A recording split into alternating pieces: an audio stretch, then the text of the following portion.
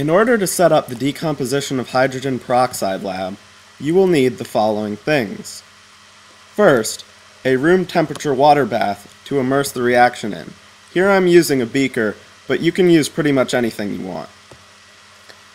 You will also need 4 milliliters of hydrogen peroxide. Mine is already measured out.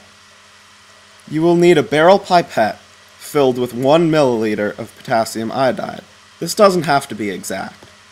You will need a test tube.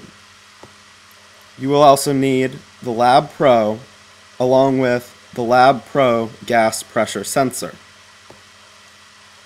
The first thing to do is to take your 4 milliliters of hydrogen peroxide and put it in the test tube.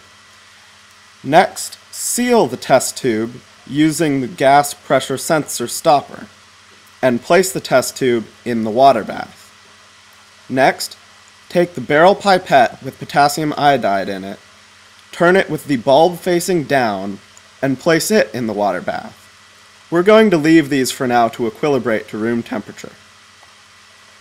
To set up the Lab Pro, you need to plug in the gas pressure sensor into channel 1, and then plug the Lab Pro USB cord into the computer.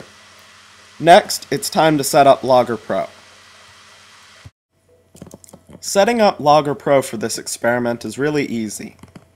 All you have to do is hit the Open File button, select Advanced Chemistry with Vernier,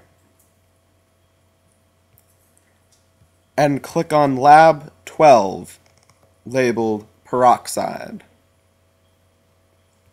Your screen should look something like this, and you are now ready to begin data collection.